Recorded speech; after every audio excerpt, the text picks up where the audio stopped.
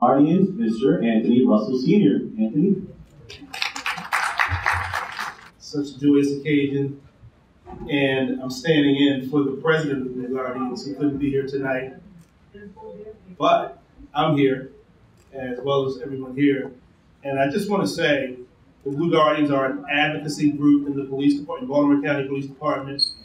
We represent minority officers, we represent women, and over the years, we have fought for a lot of things that our collective bargaining unit is not able to fight for.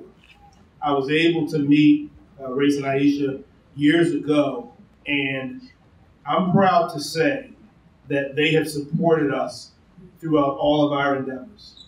I think we've known them for maybe 6 years, and throughout that time, they have really supported us. They've stepped forward and even sometimes taken the front line in reference to some of the things that we have really tried to fight for in reference to diversity, inclusion, and equality within the police department. So we wholeheartedly support them. We wholeheartedly understand that in this trying time of the unfortunate perfect storm of what we went through last year with a public health situation, with a social situation, and an economic situation, all those things coming together really was a trying time for our nation as a whole. But we, more so than ever, more now than ever, we need people who are going to stand up and support us and fight for what's right. And I know without a doubt that Aisha's going to do that. So I'm really happy and really excited that Blue Guardians support her. She has supported us throughout the years. She's an associate member of the Blue Guardians. That's really support.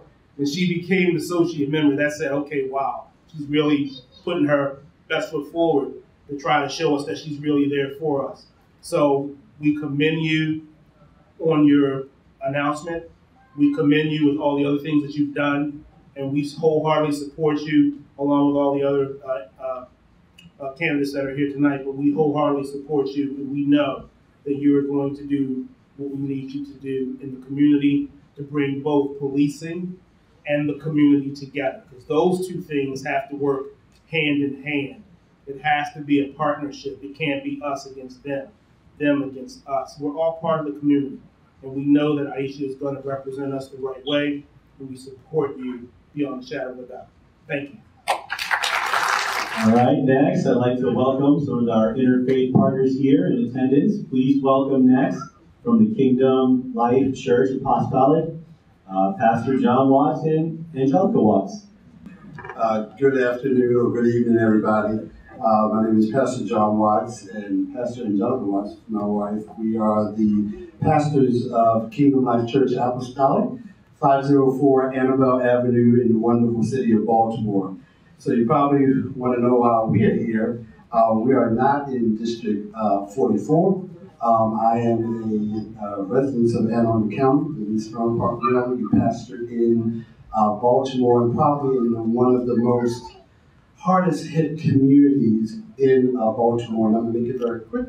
And the reason why we're here to support my sister, and she is my sister along with her husband, which is my brother, because she went out of her way to help my church during the pandemic.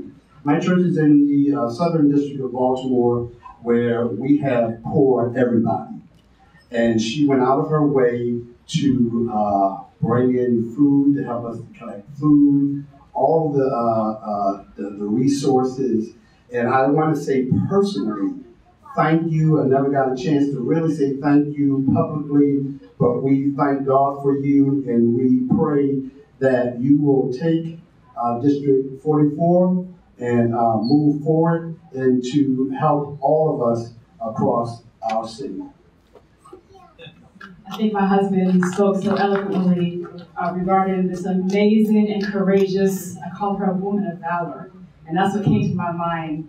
Amen. When my husband told me we were coming here, and there's a surge of the rise of women in positions of power.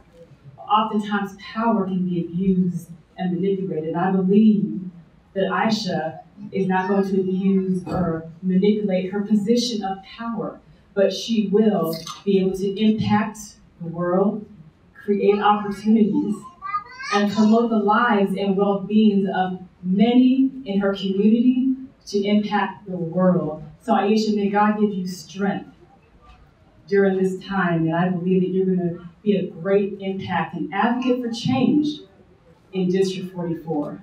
God bless you. Okay, next I'm very proud to welcome some very stalwart, hardworking Democrats here in the state. Two of them you'll get to meet.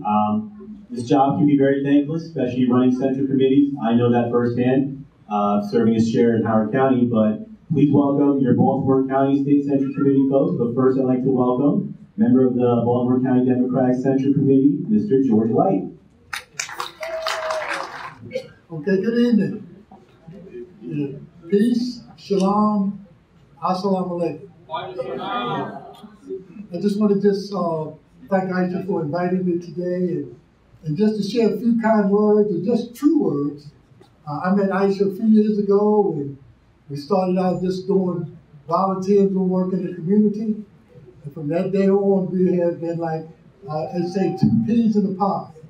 But anyway, I just want to thank you, Aisha, for what you're doing, stepping up. She and I worked together on the Baltimore County Democratic Central Committee in District 44B. But I noticed that she's ready to go to another level. I totally support you in that endeavor because, as it was mentioned earlier, down in the Maryland General Assembly, they need people that bring a spiritual awakening. And that's what you will bring along with your determination and your fortitude. So again, I thank you and wish you all the best. Clearly, Aisha comes with a lot of support, especially from good stalwart Democrats here. So please welcome your next Democratic State Central Committee member from Baltimore County, Bishop Barry Chapman. Okay, good evening, everyone. I'm so glad to be here for this wonderful event. And I'm so glad to also support Aisha Khan. Aisha and I met on the Central Committee. Actually, I think we met before the Central Committee. I met her wonderful husband, Reese. And we kind of like created like a little coalition, you know, making sure that things in the community are taken care of, particularly, you know, people who don't have a voice.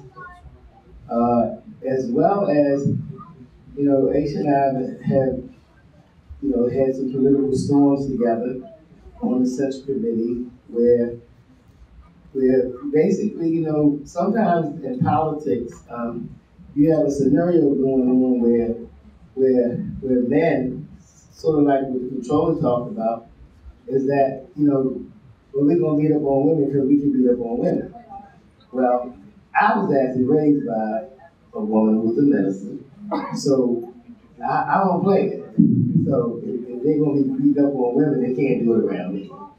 Okay, so then I'm like, I'm going to take it to task. So Aisha and I have experienced that for no reason at all. You know, Aisha has had to experience people who had no real reason to not like her or to think that she was genuine and sincere about the community. And so when we were going through those experiences, I said, well, hell no, we're not dealing with that. And if you want to fight about it, then I'm your man. I'll meet you over there wherever this fight will start. Because you can't deal with beating up on women around me. I was raised by very loving and strong women. And if you think about it, in history, why is it always that women like gotta reach down and cherry pick and pull us out of the crap we be in? Y'all ever notice that? That's what happens all the time. So that's another reason why women really want to be in politics, just to balance it out. Because we got this little male-dominated thing going on where, the men are in charge and, you know, they're powerful and no, we're not going to share the power. Well, really? Well, that's not really even going on because actually women are the mothers of civilization. As in case somebody didn't notice, we really all would be.